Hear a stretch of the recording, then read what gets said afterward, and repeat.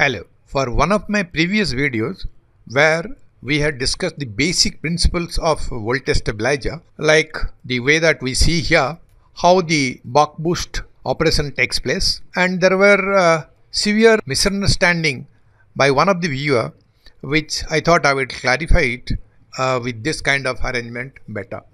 Now let's take a DC situation here. See what we have 1, 2, 3, 4, 5 1.5 volt batteries, and these batteries are all connected in positive negative, and you can call them in series. And here we know how much voltage we will get here, that is 1.5 into 5, 1, 2, 3, 4, 5, that is about 7.5 volts. Here what we have done, we have reversed one of the batteries in this fashion. That means positive goes to positive and this goes to here. So here what will happen? Let's see what will happen. Here when we operate this, we get 7.5 volt here but 4.5 volt here. That means only these three batteries are coming into picture, and this battery is getting cancelled. So that is what the basic principle of DC, when the voltage is added or when the voltage is subtracted. Now let us come back to the AC position. Here we have a transformer with a primary and secondary, where when the primary is given, let us switch off this first. When the primary is given certain voltage, we find it is given 220 volts and it delivers 12 volts. And what happens that in the same principle, when we connect, these are positive, negative are instantaneous values. That means half cycle values. If half cycle this side becomes positive and this side becomes negative, in the next half cycle this side becomes positive, this side becomes negative. It's all half cycle values.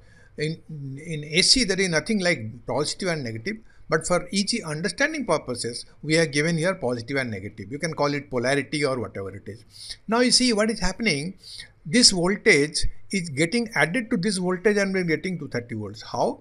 You see, this is negative, this is positive, positive goes to negative, and then positive comes here. So this volt gets added to 30. It is actually like a autotransformer where we feed 220 volts here, and primary is 220 volts, secondary is 12 volt AC, and as we have seen, positive negative we had connected, we had positive to negative we had connected here. And when we connect the same fashion positive negative here, and then we take from the positive, we get 230 volts. So this is what is the boost function. Then what happens with the buck function? In the buck function, same arrangement. We have not changed anything. Everything remains same. And this function, what happens? What we have done, we have connected positive to positive.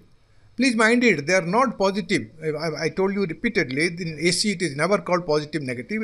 In terms of polarity it is called. But then I thought I will be explaining it much better by giving it positive and negative potentials.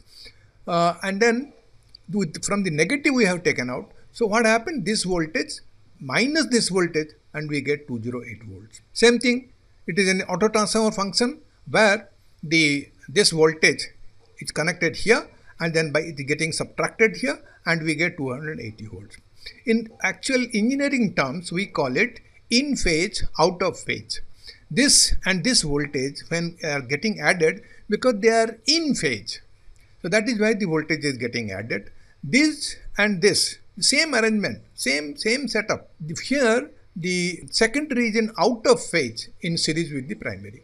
Here the secondary is in phase with primary, and that is how you get 232 volts. Here it is in out of phase, that is why you get 208 volts. I wanted to clarify this because one of the viewer was extremely adamant in speaking that he is correct, buck is wrong, boost is correct. So I thought I must clarify this so that others will not be confused over this.